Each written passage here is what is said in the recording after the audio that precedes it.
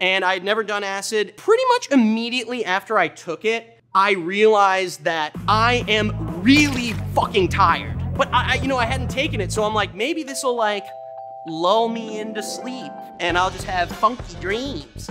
No, 45 minutes later, everyone's leaving and I'm like in the room, on the bed. I didn't go out, I didn't go forward. I just went deep in, and it was not fun. I'm a very happy guy. I have fun every day. You know how I do that? I don't want to deal with the scary things in my head. I just want to let them be. And so now I'm taking this and I'm like, oh my God, I'm alone in the universe. There's no God to save me. I'm an empty vessel. I don't know anyone here. There was no visuals. There was no wobbly head, flaming lips, pink elephants, Pink Floyd, none of that.